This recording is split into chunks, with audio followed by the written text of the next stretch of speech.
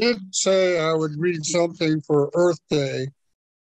So this was originally written as an Easter, but today it's going to be an Earth Day poem. Rolling across my yard on a sunny spring day, with mud and muck from earlier rains having dried, still mostly bare browns, while small groupings of tiny green plants present pretty petite petals of white, yellow, violet, and blue. Tan, furry buds appear on magnolia and tulip trees in anticipation of their later flowering to add color to the terrain. Daffodils, daylilies, and tulips sprouting about in my garden to hopefully bloom soon. Beginnings of leaves outing on trees add to the promise of our continued being on this wonder-filled planet, our home. Very nice. Okay, this one.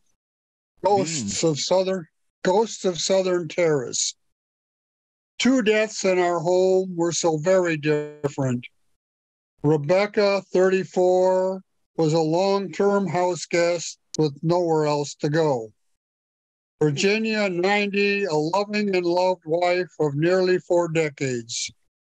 Becky died alone upstairs, to be found on the floor in a fetal position with her fiancé in county jail. Virginia died in her own bed, surrounded by family. Upstairs, a blood-stained carpet has been replaced. Downstairs, a shrine of photos and cremains rests upon a dresser. 2 women, dear to me, each in their own way. Last words from each of them to me were, I love you. While no ghostly sounds echo through the house, the memories haunt and live on in my heart. That was just beautiful. Yeah, thank you. Very nice. One more for William, while we're speaking of dead people. Yeah.